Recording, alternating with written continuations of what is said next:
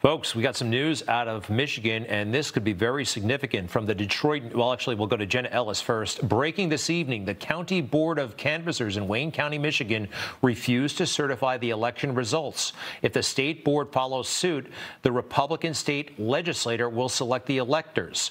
Huge win for Donald Trump. Very, very interesting.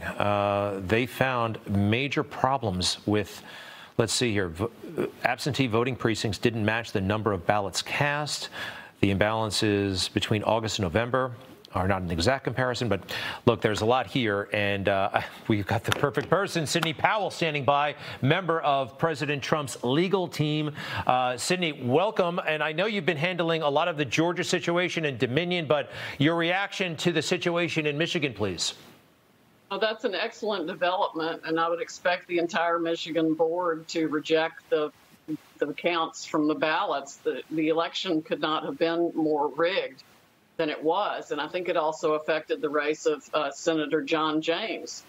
The same patterns fall there. We're still doing statistical analysis of that race, but the math just doesn't add up for anything, and we know Dominion has a long history of rigging elections. That's what it was created to do to begin with. We've introduced the affidavit of the person who worked with Maduro, a high-ranking military officer who saw it all happen and explained how it worked.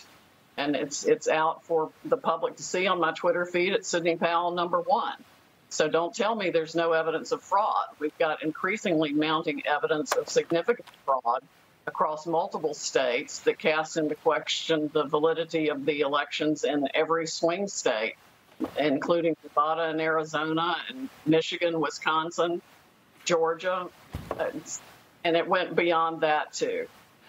You know, regarding Dominion, you've raised this, and we saw the letter last night. People like Elizabeth Warren, Amy Klobuchar have raised significant concerns about Dominion. Now they're trying to make it seem like a right-wing, wacko conspiracy concern, even though people like PBS were raising serious issues about Dominion just before the election. I heard you say today Dominion, the software, was actually designed to be hacked, and I'm looking at one of the agreements they had with the County of Santa Clara on this is a contract between them and Dominion. Item 226 allows staff to adjust tally based on review of scanned ballot images. Look, you're the lawyer. I'm no tech expert, but that sounds very, very funky to me. And worse than that, it had a back door so it could be manipulated by anyone who could access it through that back door. And that was a deliberate feature. The affidavit of the young military officer we provided yesterday to the public explains how it was created for that very purpose. So Hugo Chavez would never lose another election. And he did not after that software was created. He won every single election, and then they exported it to Argentina and other countries in South America, and then they brought it here. And it's a foreign company, no matter how you look at it. So they've already violated the president's order against foreign interference in our elections. Our votes were actually eventually counted in Barcelona, Spain, or Frankfurt, Germany, on foreign servers.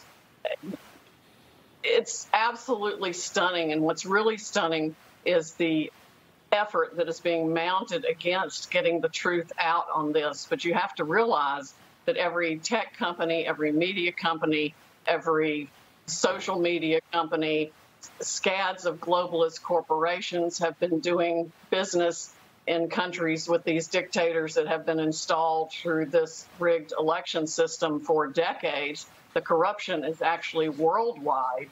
It is going to upset a countless number of elections across this country and around the world. All right. But we need do that to get rid of the corruption. It does make a lot of sense now how Joe Biden campaigned, i.e. not campaigning.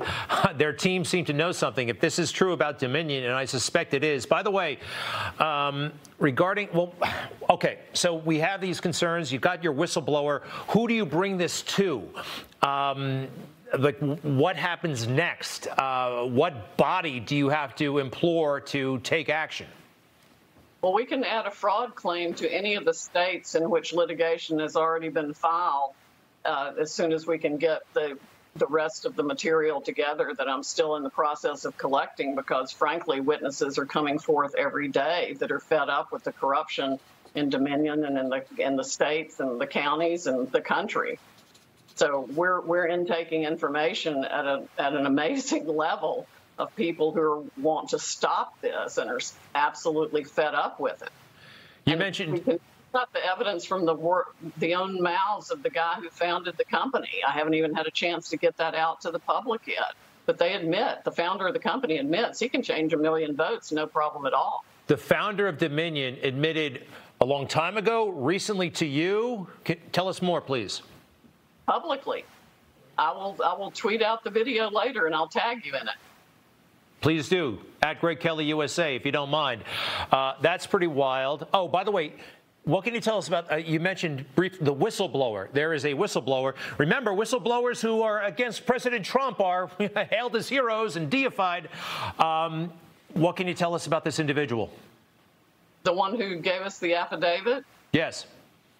He was a high-ranking military officer. He was very close to Hugo Chavez. And he is just absolutely disgusted with what he's seen and was participating in when he was with Mr. Chavez. He saw how it all worked. He was at meetings where it was fully briefed. And he wants this country to not fall prey to the same corruption and tactics that were used in Venezuela. And I'm sorry, is he an American military officer or a Venezuelan military officer? He was a Venezuelan military officer. He lives in this country now. All right. And you mentioned the CIA today. I heard you during a radio appearance. You want the CIA director fired. It seemed a little bit off topic and off message, but what's the tie-in, if you don't mind? The tie-in is that there's no way these programs could have been run around the world to affect elections without the CIA. We also have had people disclose to us the whole hammer program that was created for the CIA and scorecard, which is essentially the same thing. It seems like every country has used something like this to do what it wants to do. Supposedly ours was invented to influence foreign elections, but that too could have been turned on this election.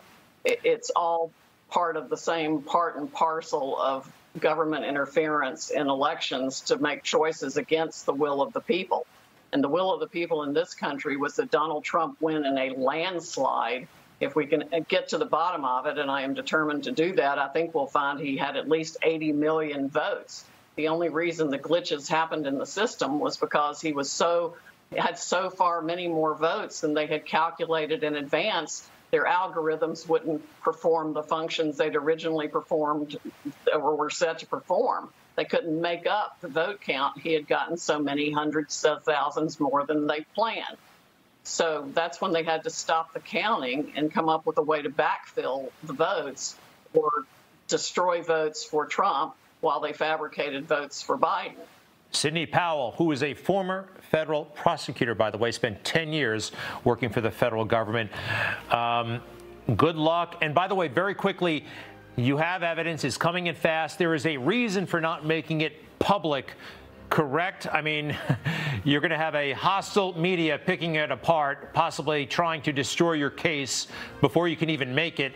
Is that part of your thinking? Very briefly, if you don't mind.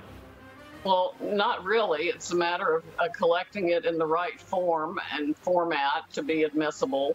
And we have witnesses that are scared. We have witnesses that are afraid for their lives, afraid for their families. Back in Venezuela, there are all kinds of concerns. People have been threatened, and it's very serious. We're talking about trillions of dollars of worldwide wealth here that was all corrupt. And every force in the world except 80 million voters, we the people, and my little team seem to be against us.